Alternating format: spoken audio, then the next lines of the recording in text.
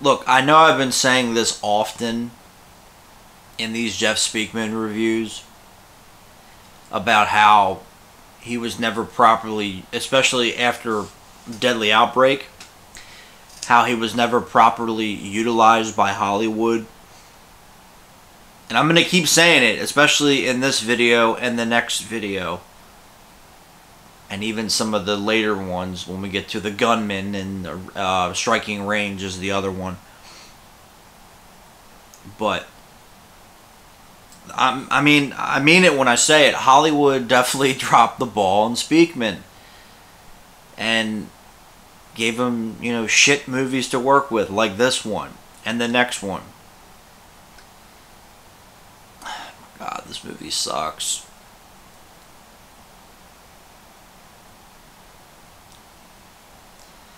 But today I'm going to talk about Scorpio One, which is this one and the next one are both from the same company, Royal Oaks Entertainment, which they actually did some decent movies. I mean, they did this one, right? Yeah, they did this one, Crash Dive with Michael Dudikoff. I like this one. Yeah, this wasn't a bad movie. They did some other Michael Dudikoff movies that I like. But I did not like this one. But again, this one and the next one are both from Royal Oaks Entertainment, and they're both directed by the same person, Worth Keeter. And you know what? Both of these movies suck. Now, I know a number of years ago when Rambo Raff talked about these movies, Worth Keeter like commented and threw a big fit because Matt didn't like the movies. If the same thing happens to me, if the same thing happens because of these videos, I'm just saying in advance, dude, get over it. Like, you made a couple of shitty movies. It happens. I don't know if it's the director's fault or the script's fault or the production company. It's a shitty movie. This one and the next one are both shitty movies. Just get over it, okay? That's in advance. And I like some of Worth Keeter's work because he worked on Power Rangers. I like his Power Ranger stuff. But I don't know whether, you know, these movies just had shitty scripts or no money or, you know, the producers didn't give a fuck or whatever, but it shows in this movie. And the biggest, I will say, the biggest thing that's confusing about this movie is the marketing.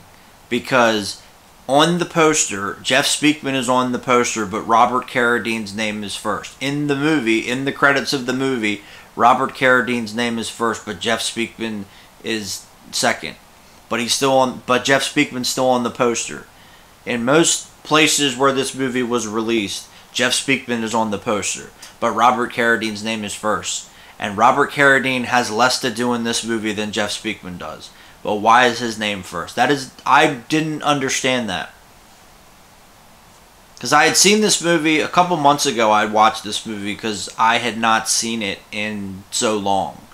The first time I saw this movie was a number of years ago. I had rented it from when Blockbuster did the online stuff, which was the same thing as Netflix, except Blockbuster, in my opinion, had more advantages to it.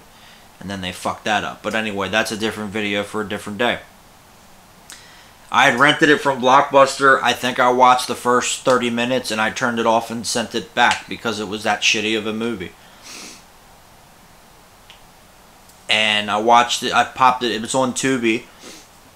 Shameless plug, I know. But I put it on Tubi and I watched it, and yeah, same thing. I got through again like the first 30 minutes of the movie and shut it off. I'm like, this movie still sucks. And then I would watch it yesterday just to kind of refresh for this review and see if maybe I could finish the movie, but I couldn't. I could not finish the movie, and I could not finish the next movie, Memorial Day, either. Because they're that fucking bad. It's true. I don't care if people are going to hate comment and all this and tell me I'm wrong. They're shitty movies. And poor Jeff Speakman, again, the previous movie that I reviewed, this one, Land of the Free, is actually a good movie. It's actually, they actually knew what the fuck to do with Jeff Speakman. Holy shit, what a concept, right? And then these next two movies, it's back to square one with Jeff, which is stupid in my opinion. Fucking stupid. Just like these two movies. So anyway, like I just said, the biggest problem with this movie is the marketing. Jeff, if you look up any VHS, DVD cover, whatever, poster, usually Jeff Speakman is on there. There's a couple where Robert Carradine is on there, but most of them it's just Jeff Speakman. But when you watch the movie, his name is second. I don't understand it. And Carradine has less to do than Speakman in this movie. Speakman, there's a couple of decent little moments where he's fighting. The beginning, like the intro to his character was fine, where he's on a mission and his partner gets killed. Like that was okay. And then from there, the that was like the one moment of the movie. And then the little fight scenes that he has, they're not anything special, but there's some little Kempo scenes. And that's it. The rest of the movie, you're not missing anything. You're really not. They're trying to do this space bullshit, which was really popular at the time in the late 90s. They were doing more movies like this, like Armageddon, and it wasn't just action movies, but they were, for a little bit there were all these movies that went to space. Armageddon, Red Planet, Mission to Mars. There was a bunch of these kind of movies. It was something in the late 90s, early 2000, 2001, where space was cool again. Everybody, I don't know if it's because Star Wars was coming out, Episode 1 was coming out, and everybody wanted to do a fucking space movie. I don't know, but this one fucking blows dogs for quarters. This movie's god-awful. It's a horrible movie. And they were trying to do the space thing. The movie opens up, this guy sabotages the space station, and then he can't get his suit on, so he's floating out in space. And the effects look like shit. They really do. So there you go. And then the CIA gets involved, like all these movies. See, it's not just Steven Seagal movies where the CIA is always involved. It's all these kind of movies. So the CIA gets involved and they send Jeff Speakman. Jeff Speakman's their best agent. But what doesn't make sense is Jeff Speakman was a Marine in the film and he's wearing a Marine uniform, but yet he works for the CIA. I don't understand how that works. But the little bit of action where he's on this mission in Iraq, that was okay. I like that part of the movie. Why the rest of the movie couldn't have been as good as that is beyond me. So he goes up into space. For some reason, Army Rangers go with him. I don't know why. That doesn't make sense either. And then you have these team of scientists, and Robert Carradine is the computer guy. So they go up there, and then it starts to turn into a fucking pretzel. The plot gets convoluted. There's, the CIA is trying to protect their investment. Everyone else is trying to protect their investment. The Army Rangers betray everybody. They want the space station for whatever reason, and then they have to stop him. And then Speakman looks fucking bored for the rest of the movie. He's not really given much to do. There's a little... you can find the clip. If you look up any Jeff Speakman tribute video or fight scene video, the one little fight scene is always in the video where he fights the guy. And that's it. And then Robert Carradine doesn't do much either. He just and I like Robert Carradine. He was the dad on Lizzie McGuire. I'm a fan. He was in The Cowboys with John Wayne. I'm a fan of his work.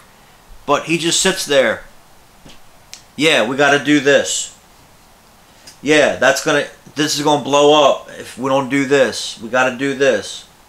And then Speakman's just running around the space station for the rest of the movie, and then it keeps cutting back between all the political shit of the film. And the next movie, Memorial Day, is more of the fucking same, but Speakman has less to do in that movie than this movie. Like, what happened? Like, again, was it just a bad script to begin with? Did they not know what to do with Jeff Speakman in these two movies? Did the producers just not give a fuck? Did they spend the money on cocaine and hookers and not the movie? Or was it a combination of everything? Inquiring minds would like to know.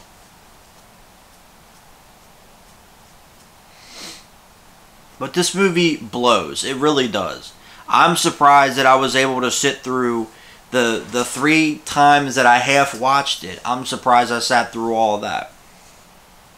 But these movies suck. This one and the next one. I'm going to keep hammering that nail. I'm going to keep bringing that up because, again, it's bullshit.